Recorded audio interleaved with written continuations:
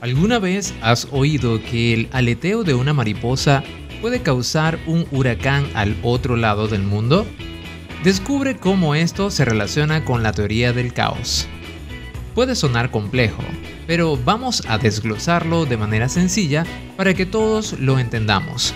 La teoría del caos nos dice que pequeños cambios en las condiciones iniciales pueden llevar a resultados completamente diferentes.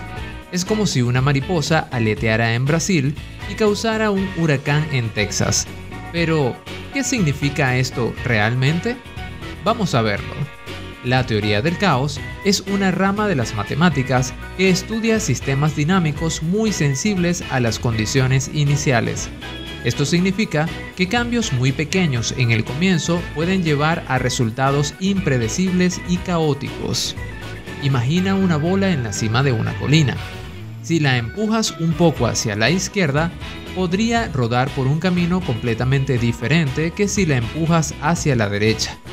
Esa pequeña diferencia en el empuje inicial puede cambiar todo el recorrido de la bola.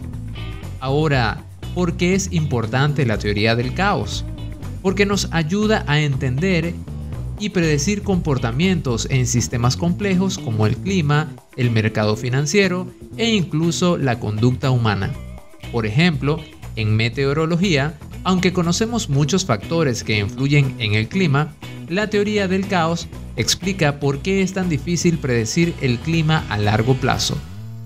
Pequeñas variaciones, como un ligero cambio en la temperatura del océano, pueden tener grandes efectos en el clima global. La teoría del caos también se manifiesta en la naturaleza y en nuestras vidas cotidianas. Piensa en una gota de agua cayendo en un charco.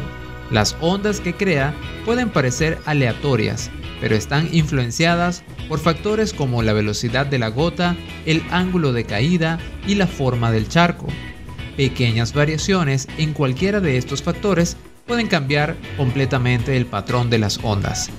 La teoría del caos nos enseña que el mundo es mucho más interconectado y sensible de lo que parece.